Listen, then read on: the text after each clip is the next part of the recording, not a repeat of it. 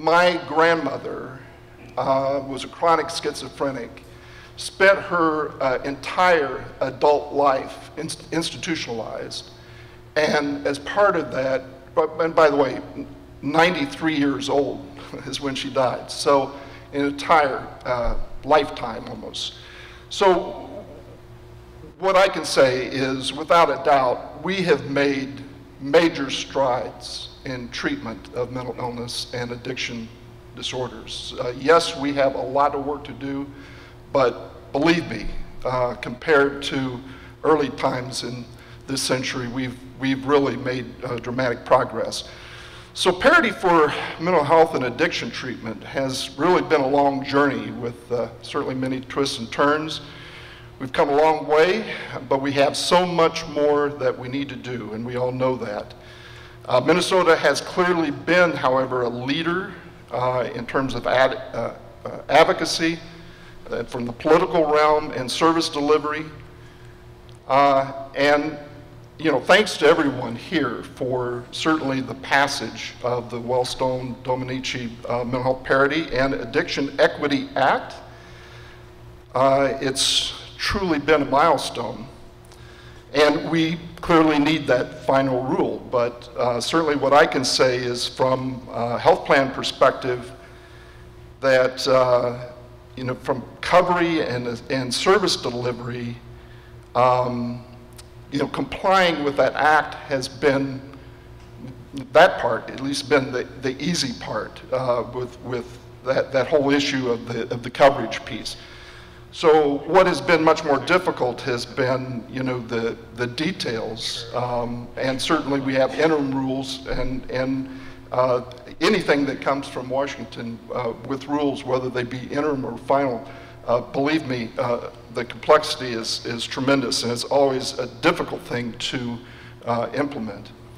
But what I can say is that without a doubt in my mind, it has led to better care for people with mental health and substance abuse, and also on the medical side. So as a Parity Act, from a health plan perspective, you have to examine all of what you're doing. And I really do believe that it has led to better coverage and better care on the medical side.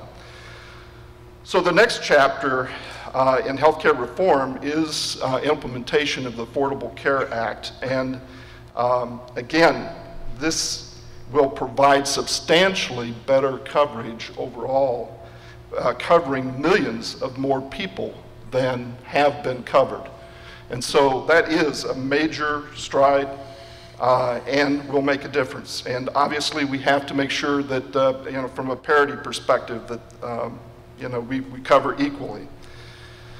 So we've also made major progress in our system reforms here in Minnesota, and particularly from the standpoint of integrating that medical care and mental health care that we need to continue to work on. We need to certainly reduce fragmentation of care, lack of coordination, and people falling through the cracks. We know that still happens.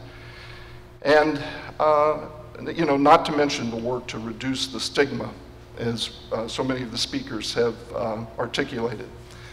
So Minnesota is better than most states, but that's not good enough. We need to continue on our journey.